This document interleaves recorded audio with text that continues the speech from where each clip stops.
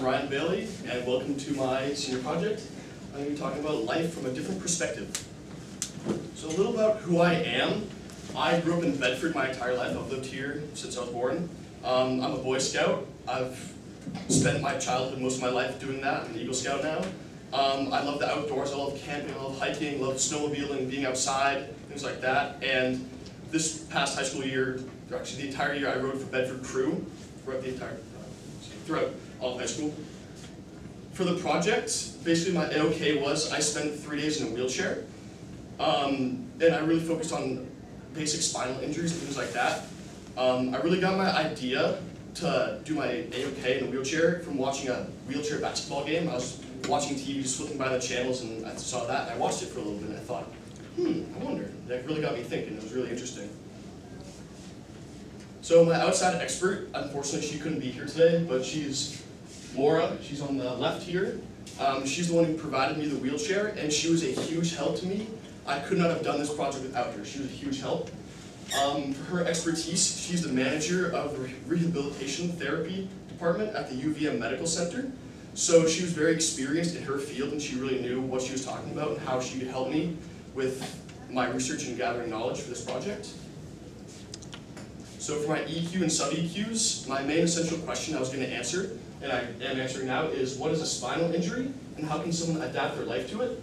My sub-EQs follow as, how does one carry on their everyday life while how does one carry on their everyday life while maintaining wheelchair use? How does the use of technology improve someone's mobility with a spinal injury? And what are stem cells, and how are they significant? I'll be answering those throughout the presentation. So, what is a spinal injury? Basically, so from your brain running down your entire back, you have what's called your spinal cord, right? And so it's basically a communication network where your brain sends signals and impulses through nerves throughout your entire body, so you can sense everything from your bone, from your arms, from your legs, and things like that. And one thing that really helps me understand what it is, it's similar to a telephone, where if the cord is like your spinal cord, and if you were to cut it, there would be no communication. So if you think this as your brain, if there's no communication, the phone won't work. So in comparison, if you were to sustain an injury from your spinal cord, whether it's fully severed or depending on the injury, you may lose some function below that injury. And this is a picture just diagramming the different vertebrae and some of the different functions of it. Generally, like where it is on the spinal cord towards the top, it's going to be more of the head, upper body, thoracic nerve. The thoracic vertebrae is going to be chest cavity, chest, arms. Lower part is going to be your legs, and then your sacral nerves are going to be bowel movements and all that. So the future of technology, I looked into what is called an exoskeleton made by Rewalk Robotics. So it's basically like you've all seen Iron Man. It's basically like a suit that straps to you and really helps you walk. It's the first suit to be FDA approved, and basically that means it's safe to market to the public. So basically how it works is you have a backpack with a computer and battery and all the software to work it, and you have a watch on your wrist to control the movements, to say walk or go or stop or sit. And so it has motors in each of the joints and has supports, so it helps you walk and replicate human motion. And you have, I guess, crutches to help you, to guide you and keep your balance. So I thought that was really cool, and I thought that was really big innovation in this field. Coming up from stem cells. So what a stem cell is, it's basically a cell that can become any type of cell. All right. So from the picture, you can become red blood cells, white blood cells, platelets, liver cells, brain cells, nerve cells, things like that. There are two types of stem cells: embryonic and adult. Embryonic stem cells are from embryos, and adult stem cells are throughout your body that can be harvested from blood, bone marrow, things like that.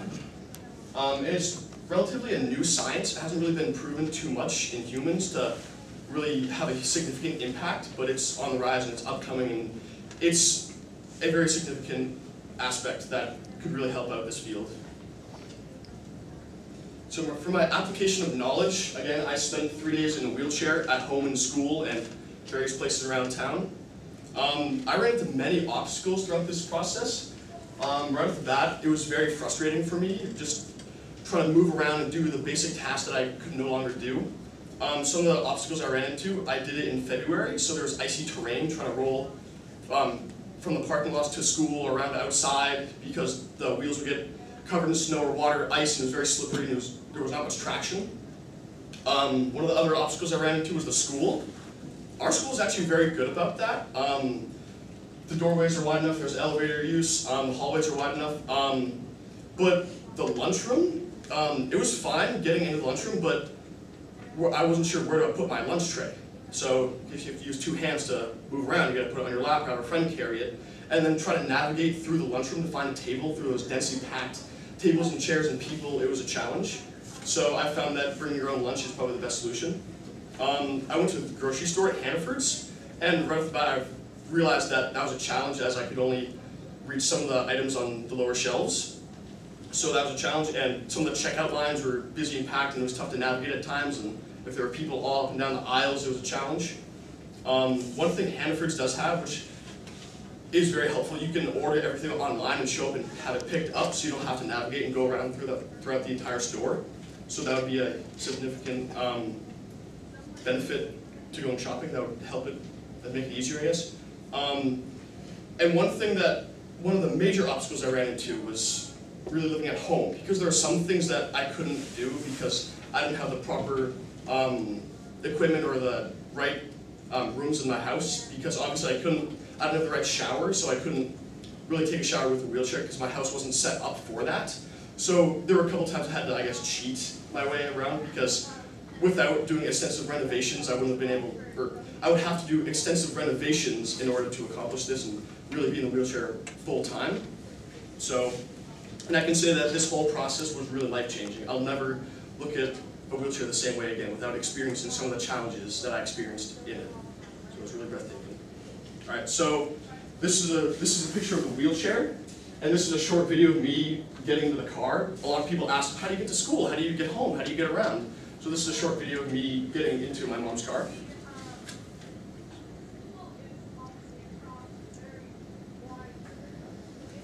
And there's no sound, so.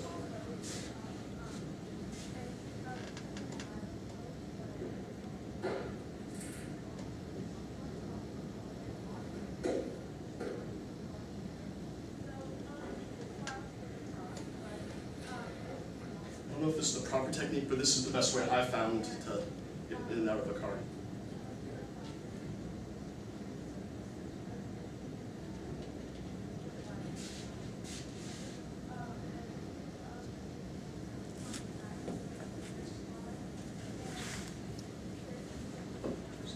Again, this is the wheelchair my outside expert generously lent to me, which is a huge help. And this is Tim Morris, he's in the audience right now. My outside expert encouraged me to talk to someone else, and also Mrs. Cooney actually helped me talk to him and communicate with him and told me about him, and he really helped me out with my project and helped me out with my research and a little bit more about the topic. So this is a short video describing him a little bit.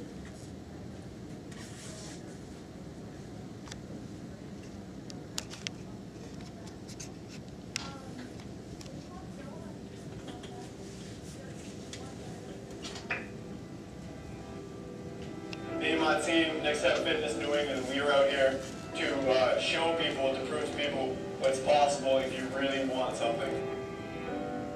That no matter how long it takes, if you have the patience, the work ethic, you can be anything that you want to do in life.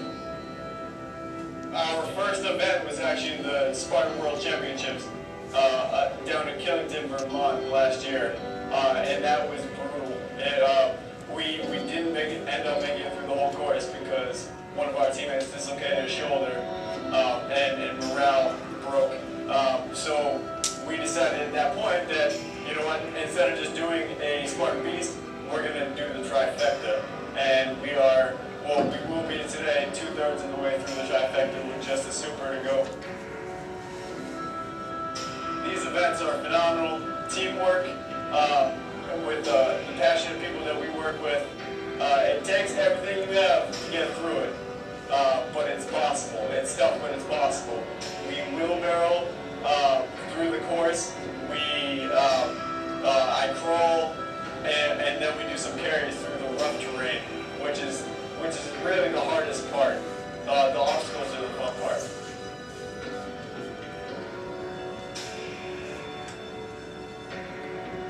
Anybody can do these races. If I can do these races, you can do these races. They're difficult. You want to prepare for them, but you want to come out and test yourself, because once you test yourself, you will realize that you're capable of a lot more than you think you are, and hopefully that opens up a whole new world for you. Let's go off. On July 27, 2014, no, I'm sorry. They left in 9 a.m. heat and crossed the finish line in just under 13 hours. They battled 20-mile obstacles over a grueling 23-kilometer course on a ski hill to secure their place in Spartan race history. We are out here to show people, to prove to people what's possible if you really want something.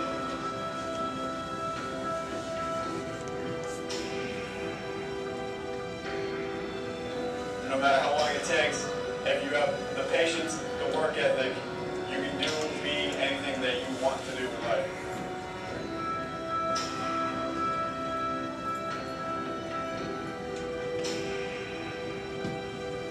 Once you test yourself, you will realize that you're capable of a lot more than you think you are, and hopefully that opens up a whole new world for you.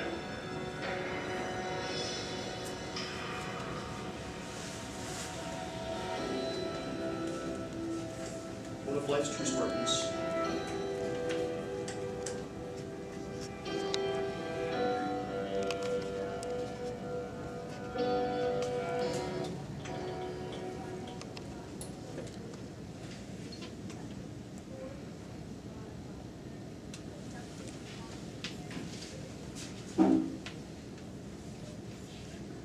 Alright, so that really spoke to me when I first saw that video, and it really made me realize that it's not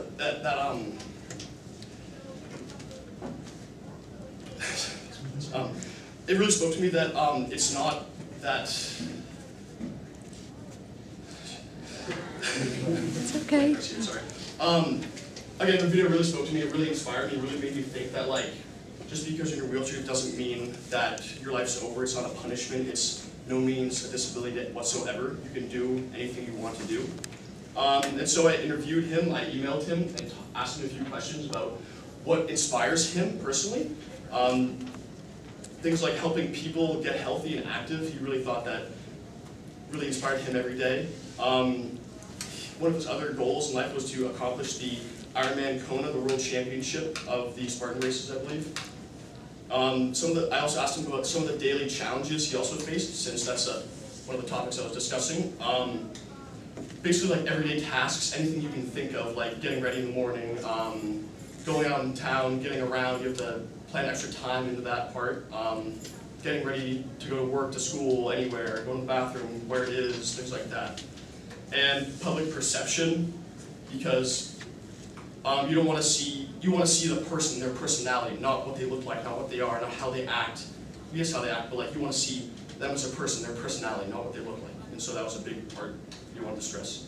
I also asked what are some of the physical activities he likes to do, and again, obstacle course racing, so Spartan races, Tough Mudders, things like that, that really challenged him and showed him that, and showed everyone else that he can do whatever he wants, and he wants to be who he is.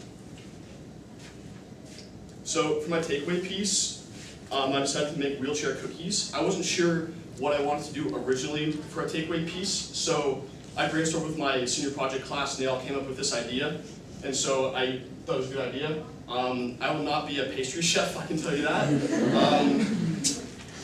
So the main thing I want you all to take away from the takeaway piece is that realize that a wheelchair does not mean someone's disabled. You shouldn't look at the chair, you should look at the person, who they are.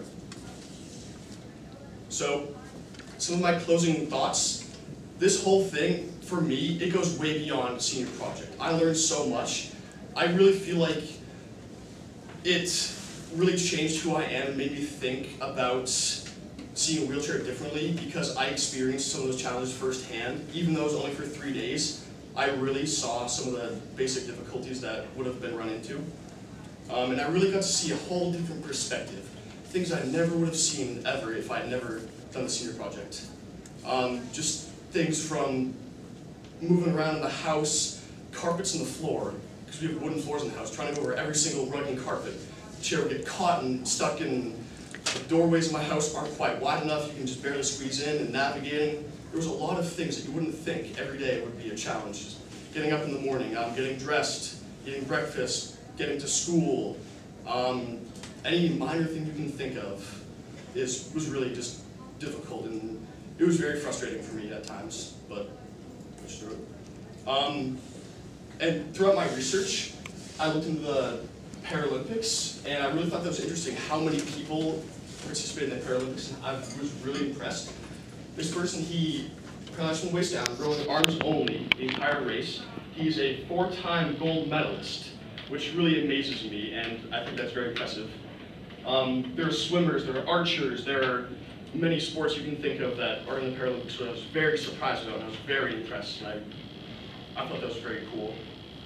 So here's my work citing slide. I used most of these resources. Originally, I wanted to look into sports injuries and things like that, but I realized that would be too much. But I realized that I found out in my research that because of contact sports, that a lot of younger kids, first and second graders, are starting to do football and hockey and contact sports. They're getting a lot of more injuries, and that's a real significant cause of spinal injuries, along with later in life, like car accidents or any trauma to your spine, a fall, impact. Yeah, a lot of these resources were very helpful. I didn't really know much about any of them, so these really helped. I'd like to say thank you all of you for coming out. Thank you to the panel. Thank you to my parents for videotaping. Thank you, Maura, and thank you very much, Tim.